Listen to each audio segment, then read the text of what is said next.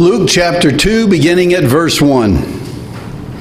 And it came to pass in those days that a decree went out from Caesar Augustus that all the world should be registered. This census first took place while Quirinius was governing Syria. So all went up to be registered, every one to his own city.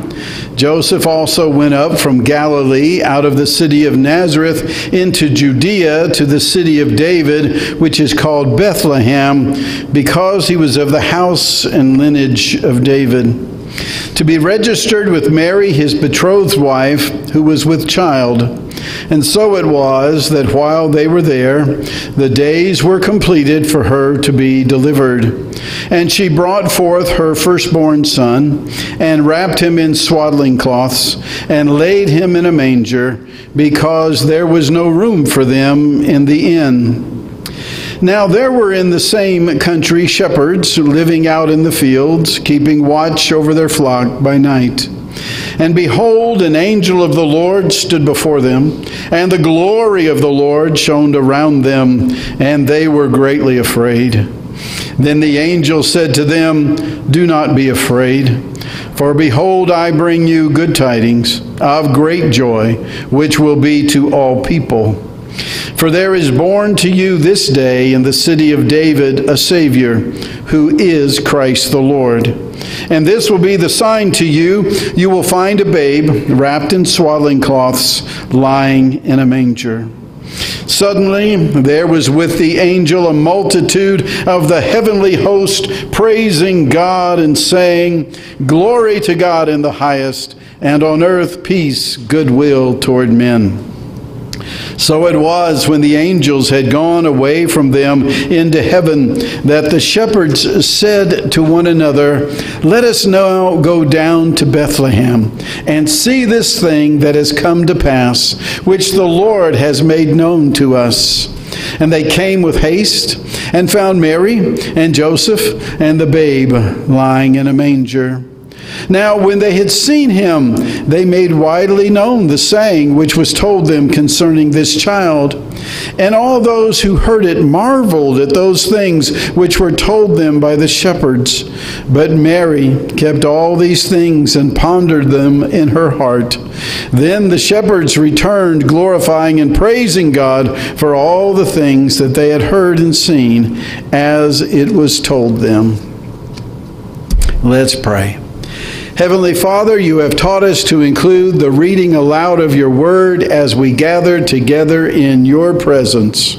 Thanks for being here. That's why we've come. We are gathering together in your presence. Lord, you've got us at a very special place in your word. Lord, you know exactly what it means. You know exactly how to apply it to each and every one of us here. Lord, you know where we're at in our spiritual walk. But I ask that you would touch each one here, from the youngest to the eldest, and help each one to take a step closer to you. Father, you know how to grow up your people. You know how to mold and shape us into the image of Christ. And Lord, that is the desire of our heart. Lord, even our neighbors and folks that we meet are talking about Jesus as a babe, but we recognize, Jesus, you are so much more. Grant us wisdom as we reach out to let others know the good news of salvation that is found in Jesus Christ. It's in your name we do pray, Lord. Amen. For the last few weeks, we've been studying the lead up to the birth of Christ. The emphasis in Scripture is the incarnation of Christ. How does holy, almighty God, creator of the entire universe, take on human flesh? But that's exactly what has happened. That's exactly what has been prophesied, what we've studied to this point, and here we see the fulfillment of that. You see, God the Son has always been God. From eternity past to eternity future, there is only one God.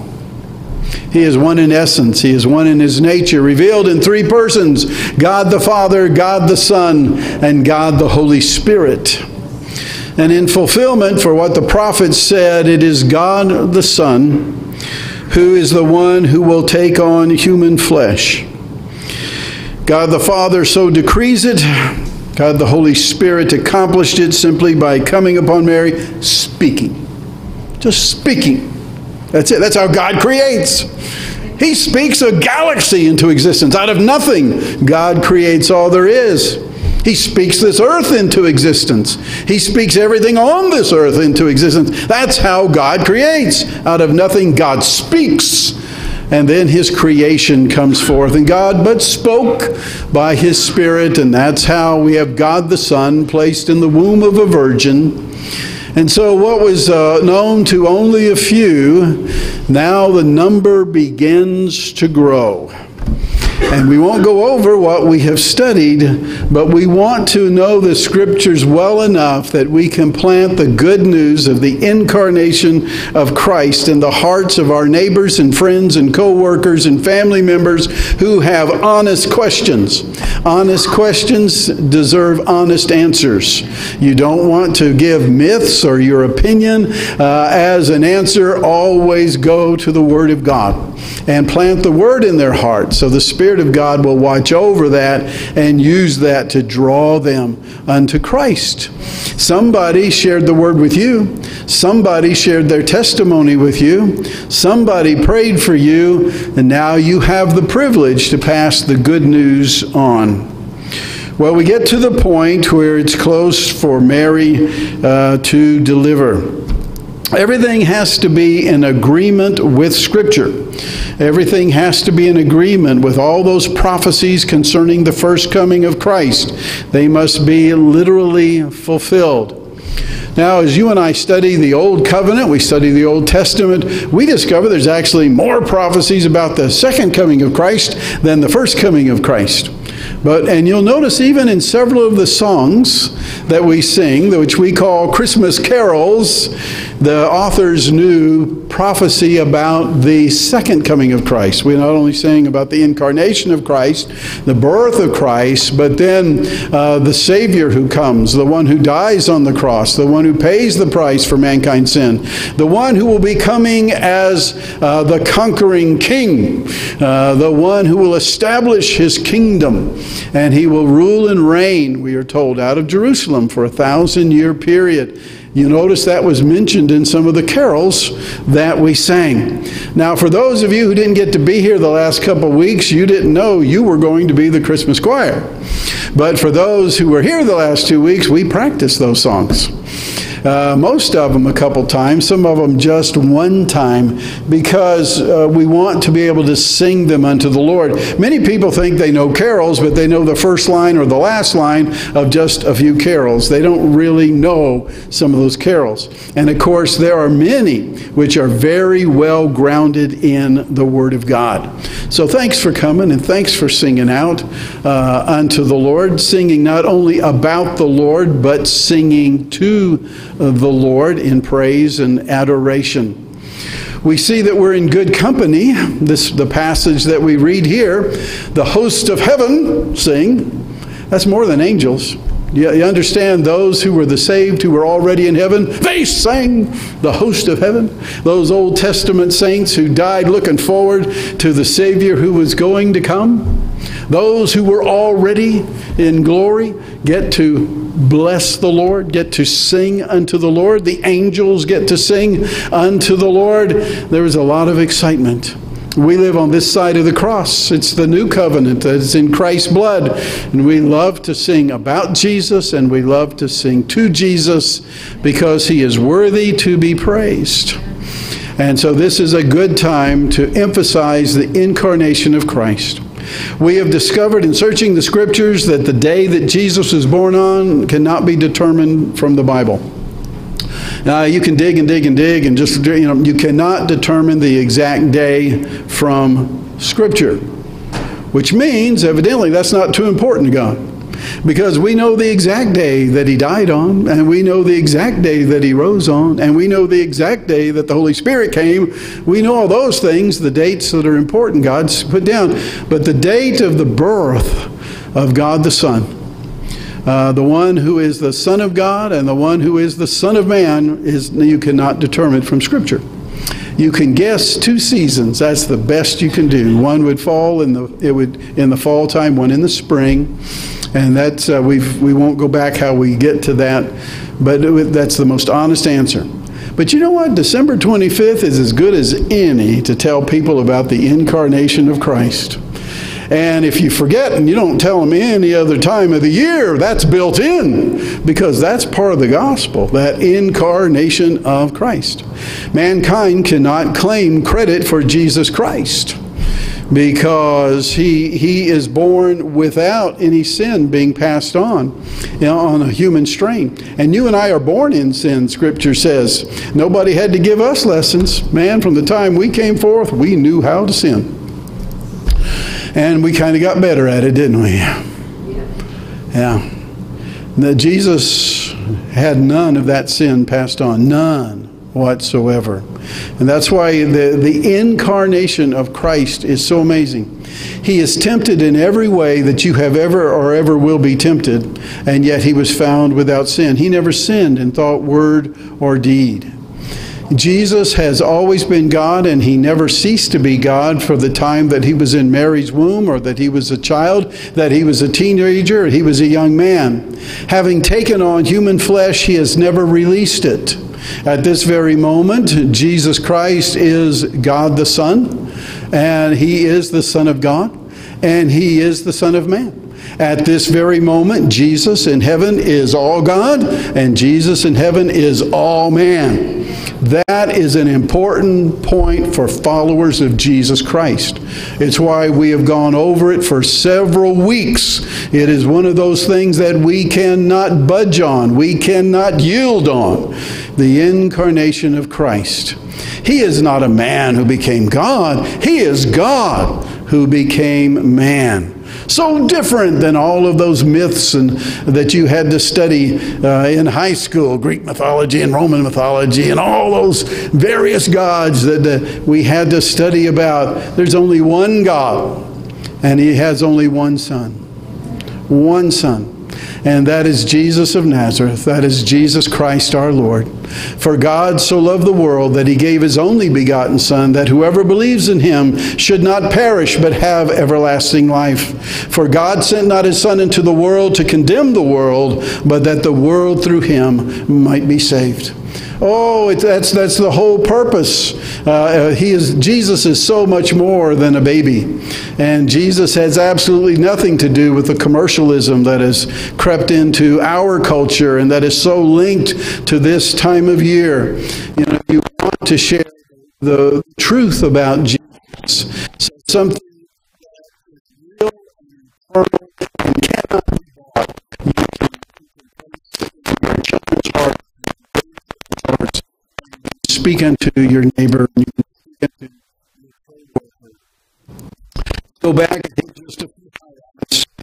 We are told when this comes, it says it came to pass in those days that the decree went out from Caesar Augustus. He was the ruling Caesar of Rome.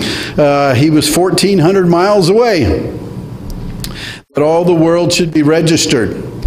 He wants to know, where's the money going to come from? And the whole purpose of registration was taxation. So he orders it all through his kingdom, not just in this small part, and not just for those who were Jewish. But Mary and Joseph are caught up in that. And because they are Jewish, when the order is to go, they would have to go to him. It says this census first took place while Quirinius was governing Syria, and this is a man of history, and you can read about him. The first time he was the governor was from 13 through 3 BC, and the second time, I should have jotted it down, it's from about 8 AD to about 14. This is the first time around.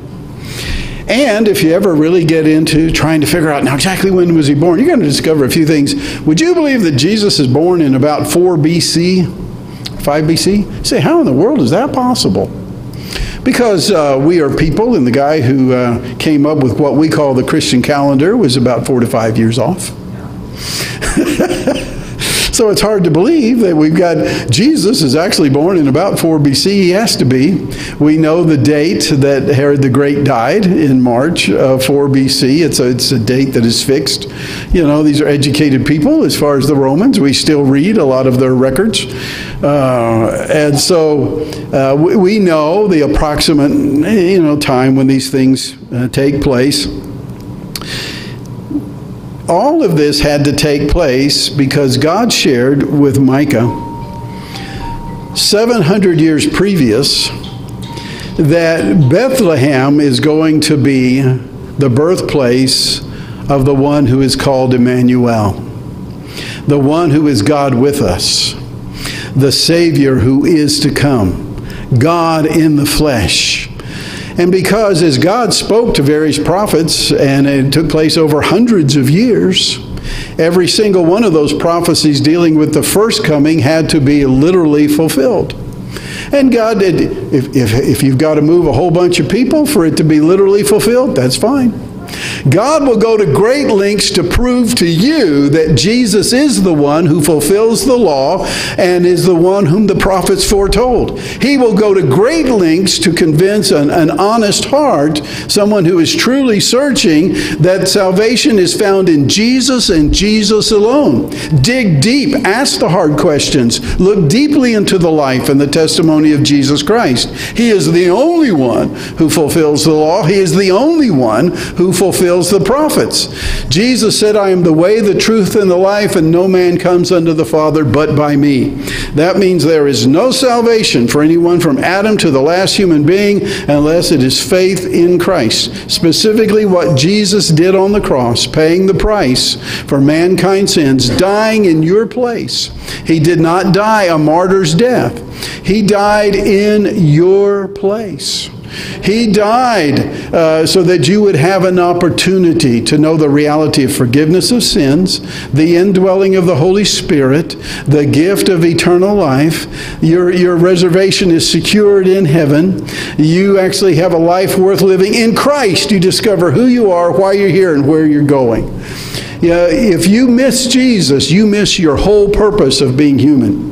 If you miss Jesus, you miss out on the whole reason that you were conceived and that you were born. And it's good news. Jesus desires that you would know your Creator and you would have fellowship with Him, that you would enjoy Him forever. You do not have to keep secret the good news of Jesus Christ, the gospel of Jesus Christ. We have Jesus, at a certain time, in a very busy time, in a very chaotic time, in a time when the Romans, who were the ruler class, the nation that was subjugated, they were not a free people. They had to obey these foreigners. God was going to use that for good. Now, I know that we sing about a real peaceful night and a wonderful night and all that, but it was far from it. It was far from it. I mean, there are so many people that were on the move. Most of them related somehow. If they're going back to Bethlehem, they have to be related somehow. If they are part of David's extended family, they're related somehow. There were so many people that came from so many places that Bethlehem was overwhelmed. And so all of the places in the inns were taken, and the places in the homes were taken, and the encampments that they would build at these times roundabout, they were all taken. Literally, there was no room anywhere, and all they could offer was, well, we have a stable. Stables back then aren't exactly what we think of as stables today. Most likely more like a cave where you kept all of the animals, but it's a place that you can get in and out. You're not in all these crowds. There was a lot of merriment. There was a lot of, hey, it's been a long time since we saw you. People ignored what God was doing. They ignored what was going on.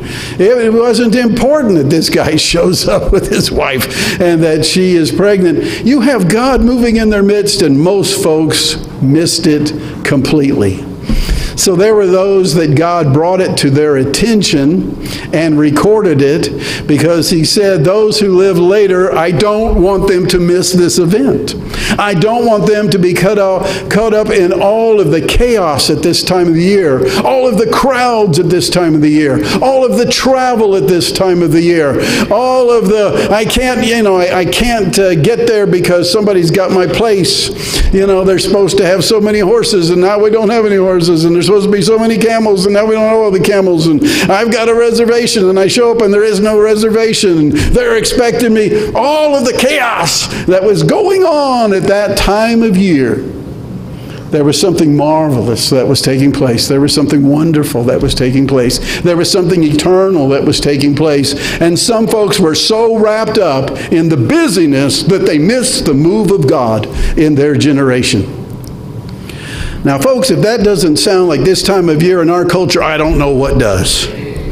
There are folks who are just so busy and so moving around from one place to the next, and so chaotic what's taking place, and then things don't work out, and you get stuck somewhere that you can really miss what this is supposed to be all about. They went to be registered, everyone to his own city. This would be in fulfillment with Micah chapter 5. Joseph also went up from Galilee out of the city of Nazareth into Judea to the city of David, which is called Bethlehem, because he was of the house and lineage of David, to be registered with Mary, his betrothed wife, who was with child. And so it was that while they were there, the days were completed for her to be delivered. Why? Because the Messiah, the Savior, can only be born in Bethlehem.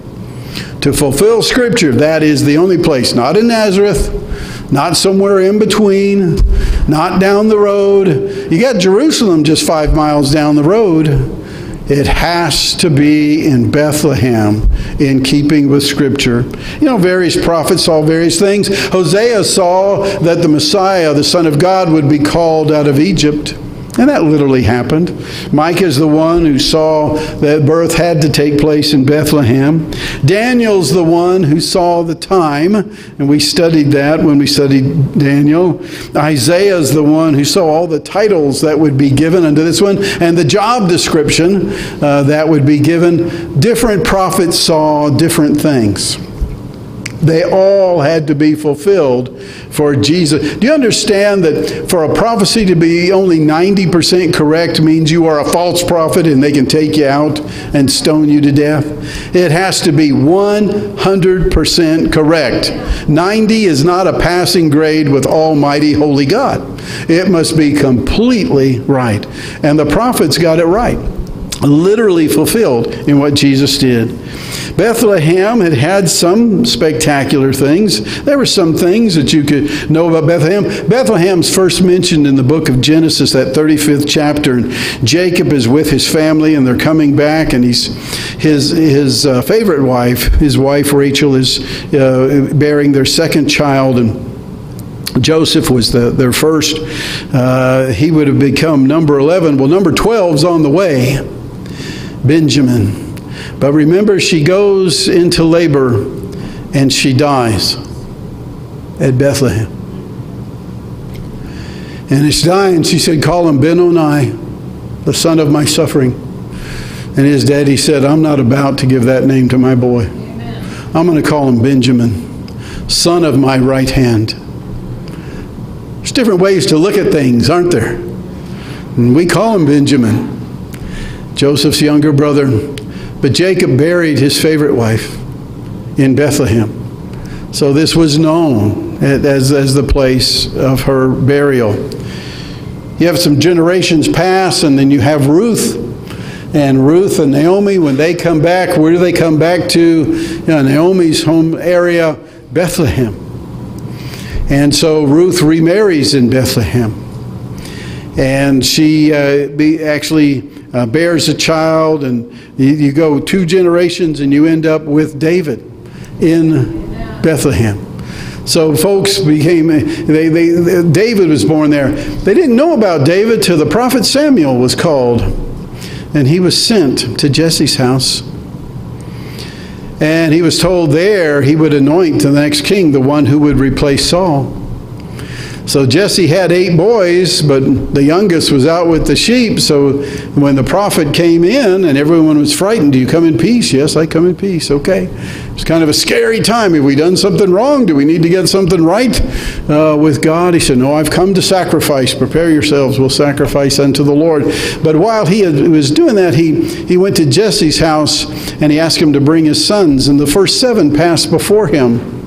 And from the very beginning, he said, boy, this guy is tall and he's handsome and he's strong and he looks like a king.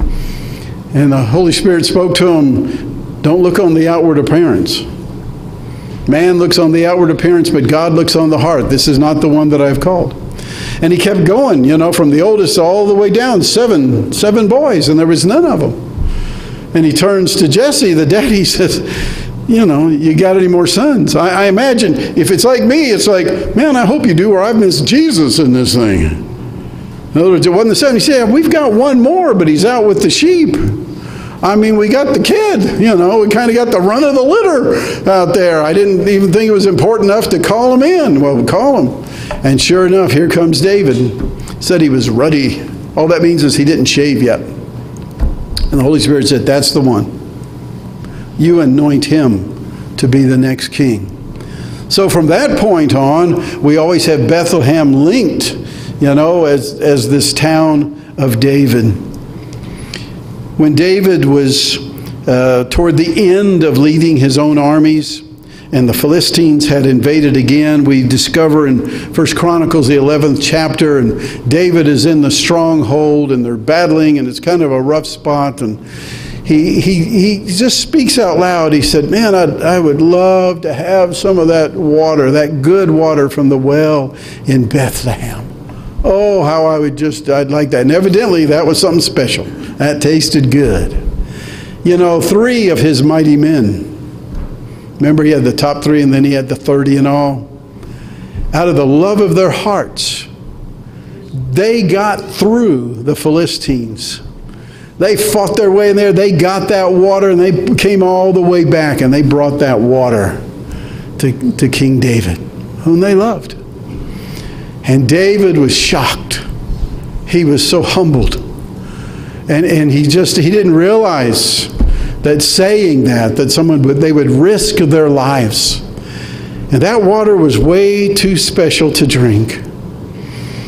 And before them all, he offered it as a drink offering, as a pouring out offering before the Lord. He poured it out unto God for those men's love and for them willing to sacrifice their lives. Those are some of the things that we know about Bethlehem before this night. And here's another glorious event linked to Bethlehem. And then there's going to be a very sad event in probably a few months from this time when a number of innocent young children are going to be slaughtered in the area. There are certain things we remember about Bethlehem. It was not a big place. Micah referred to it as a little place among the multitudes in Israel. I don't know if you're from a big place or a little place, but God has a purpose for you. And God works in the little places and God works in the big places. And he works in the small families and in the large families, and the small congregations and the large congregations. The key is to have an open heart to the Lord and to be obedient when he commands you to do his work. We know that as that birth took place, and I can only imagine that's tough. Mary is such a remarkable sister in the Lord. We've already seen her grounding in Scripture, her deep love for the Lord. She knows how to minister under the anointing of the Holy Spirit. She prophesies. She's a prophetess. She's just an amazing sister in the Lord. But to give birth as a virgin is going to be a little extra painful than the way most would experience it. We hear no complaints. We hear Joseph and Mary are a wonderful couple. And there's got to be something very special about them. What's neat, you and I will get to meet them when we go on to heaven. God lets the shepherds know something special has happened. And to their credit, they said, let's go see. Let's go see. We've just got a word from the Lord. We've had a heavenly chorus sing. We've had angels make a declaration. Now, what do? Do you just sit around and talk about it? He said, let's go see. Let's get in on what God is doing in our generation. Let's go see if there really is a baby wrapped in swaddling cloths, and of all places, lying in a feeder, a feeding trough. That's what a manger is. Who's ever heard of putting your kid in a feeding trough? Boy, that's a very clear sign they got the right kid.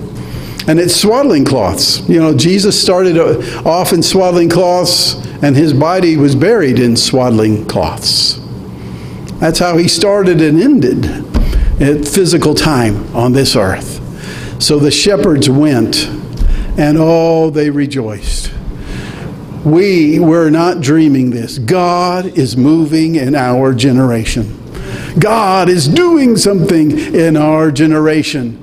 The Christ is present, the one we've waited for. And so anybody who'd listened to him, the scripture says, they wanted to pass on that good news. We are told that Mary hid these things in her heart.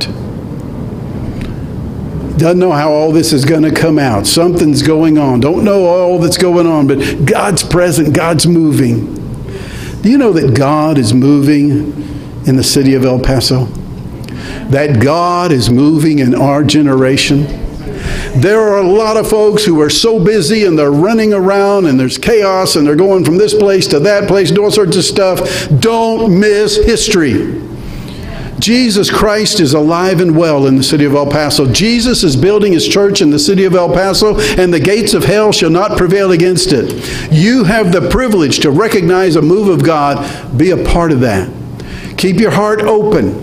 As God gives command, as God gives instruction, as God gives unction, then obey the Lord. Get in on what God is doing. Join God in his work in the city of El Paso. Let's pray. Heavenly Father, we are so glad that you love people. You love us. Jesus, thank you for being born of a virgin. Thank you for living a perfect life. Thank you for taking our place on the cross. Thank you for dying. Thank you for being buried. Thank you for rising again. And thank you that you are alive forevermore and that you are present at this moment by your Holy Spirit. Lord, you are moving in this generation. You have not forgotten your people. You are still building your church. And Lord, we want to cooperate with you. We desire to be a part of what you're doing. We live in a hectic time, Lord. We live in a busy time. There's all sorts of stuff going on, and people can't get together, and people are fighting one another, and there's such squabbling and all. But Lord, in you we find purpose, and in you we find peace. In you we find salvation. And Lord, we recognize this peace is promised in the declaration. And it's for those who humble themselves and cry out to you for your presence, your forgiveness. Lord, we want to walk in that peace and live in that peace that is only found in a daily relationship with you. So we put ourselves in your hands. God, draw those here to your side whom you desire. We pray this in Jesus' name. Amen.